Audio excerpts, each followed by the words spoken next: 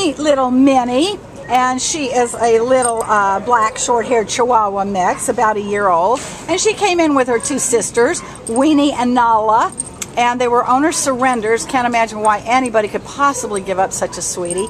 But anyway, they came in from El Monte, and she's about 9 pounds, and again about a year old, so she's fully grown, and just a stellar dog. Look at that face. Oh, she's going to get that fly in a minute. How cute is that? Anyway, she's fabulous with kids. We think she'd be a great family dog. Good with kids, gets along well with other dogs because she has her sisters. Good puppy energy, very lively, very curious, very alert, but also look at her, so well behaved for such a young dog.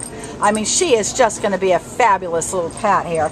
Not housebroken yet because she's still young, but ready to learn, very eager. Look at her, very smart, and look at that tongue. How can you miss that tongue? How cute is that?